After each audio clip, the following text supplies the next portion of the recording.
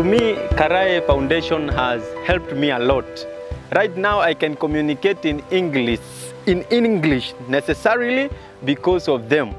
Karai Musgen Children Home started in early 90s as an orphanage for HIV children home. But later, after 2007 post-election in 2008, we were joined by children that was affected in Dolet. It was called Sugoi Children Home, and they came and later collaborated with the orphanage that was here in 2008, and then they formed together and became one board, whereby they started now becoming, and it was registered now as Karai Children Musgen Home, where we have different types of children within us. So at first it started as an orphanage for the orphans, because this area, it seems that we are told that the area was so much affected with parents who used to die because of HIV and they leave their children. But now the Sugoi team came with the street children. So they collaborated and became a home for the two, for the orphanage and for the street. My role is to ensure that all the basic needs of the children are met, and to organize and ensure that everything they desire, including mobilization of resources, budgeting, controlling, supervising the activity, at least they are met to the best interest of the children according to the Children's Act.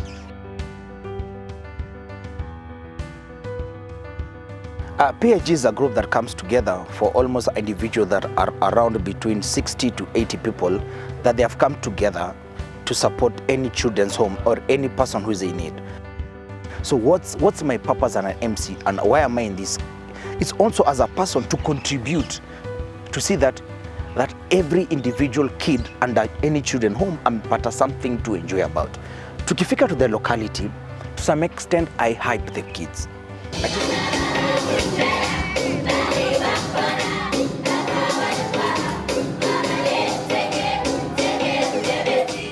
I told you 3 MC Masika, MC Tony and MC Madenge. So all of us, we are given, MC Masika does team building, MC Tony already, I know right now as we are talking, he's doing the hype because I came early, so I'm doing the hype. I did my hype section, so MC Tony is doing the other part. So it's all about making these kids feel that at the end of the day, we live. At the end of the day, we have a purpose to enjoy, even if because we have challenges, that doesn't matter that you need to feel sorrowful. As Karai, we don't do rescue.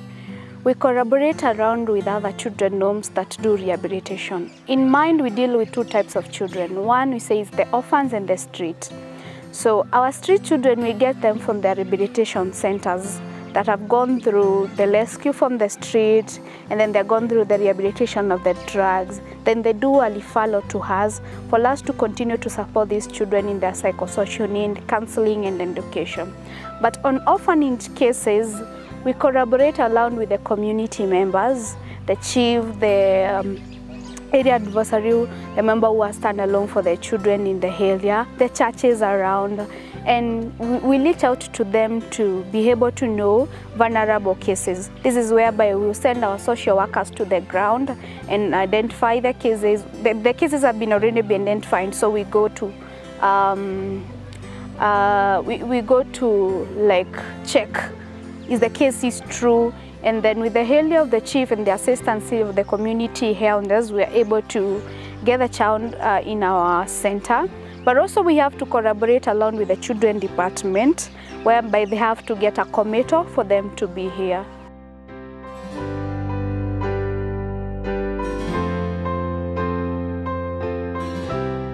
Jina ni Steve Waweru.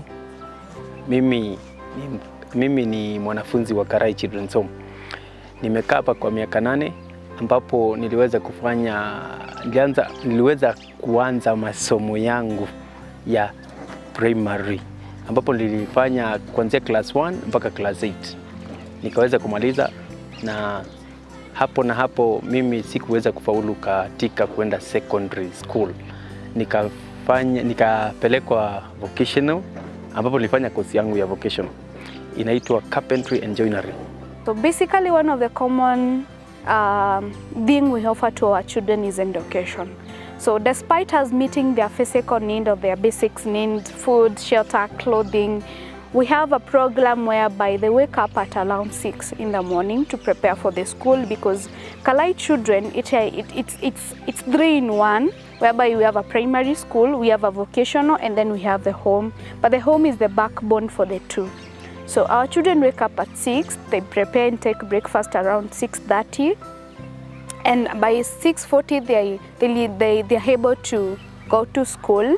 We have somewhere in day school whereby they prepare, and by 7 they go to their day school. And now their routine starts from there where the school take over. But now they come back, the lower classes come back at 3. As they come back now, you know, they'll do their washing, the cleaning, and then later they'll do their homeworks as we wait for them to rest. But the upper classes come back at 5.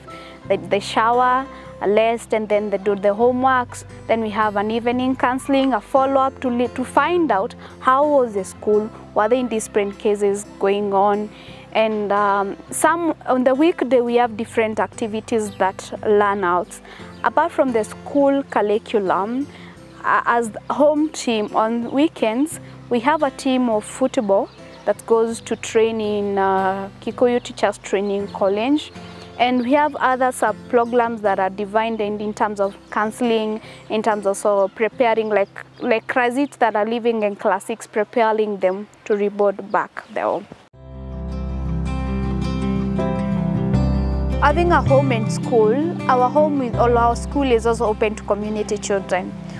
We are partially, 50% of the children we interact with are from community children who come to school together with our children. So they have inter-programs together in school and outside the school. We have an initial care plan form that as we admit this child, we are able to assess their needs. We are able to monitor and evaluate. After we have analyzed the case and we have started documenting the issues that are coming around, we have social workers, caregivers who are also trained as counselors. As even they go to sleep or we interact around together, we are able to start working step by step with this child and able to help them adapt the system and bond together in order for them to open up their issues and feel free to talk. If the counseling issues are very intense or it requires medics, professional counselors or something, we refer them to different types of counselors who are located for children. Like we contact the child line 116. They have counselors whereby we can get professional or intense counseling for the child. Or also we have volunteers who have done counseling and are able to book session and session.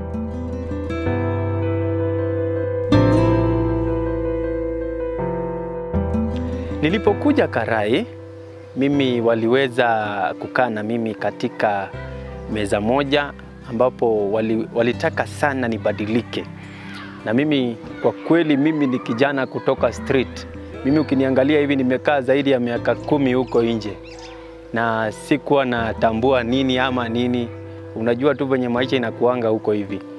Ilibidi mimi niweze kukaa nao katika kikao kimoja ili niweze kubadilika. Kwa hakika nilibadilika na mimi ndio waliweza kuona ni vizuri kweli nimebadilika na nikaanza masomo yangu.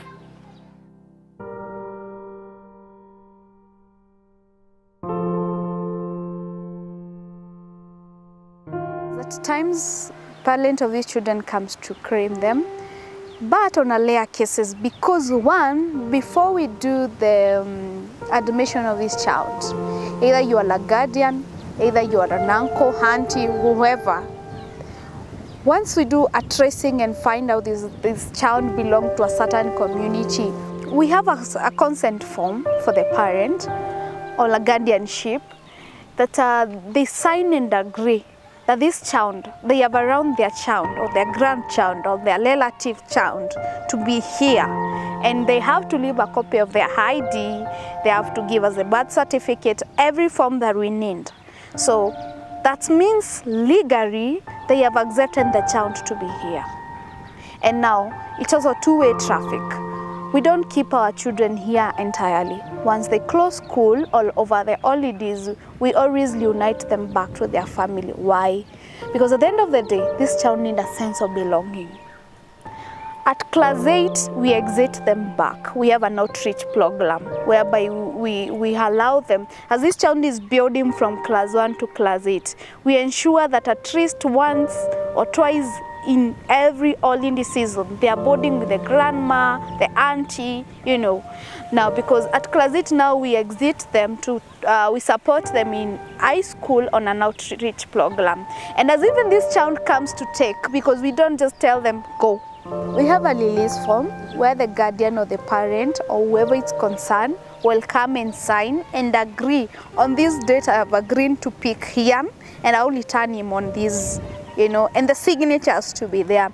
As also they come back, the return form is there. They will sign and agree for a period of 3 months. I've agreed my child to be under your guardianship or under your shelter.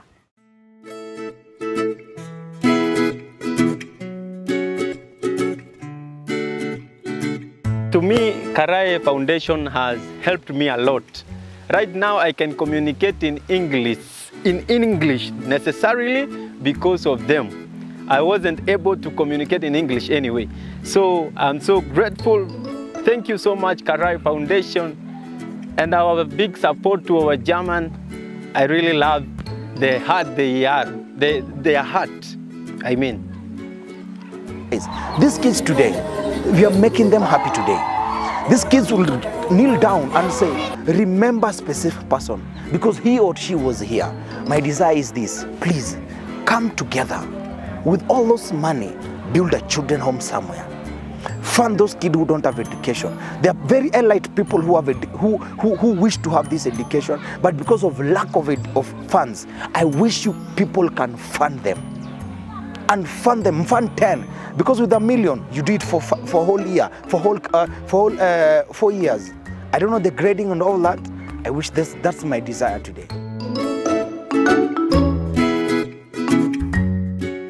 As Karai grows in so many years, we are looking forward to see where we will have created much more impact to our children, whereby they can have a sense of belonging and they can become a source of hope to the rest of the hopeless.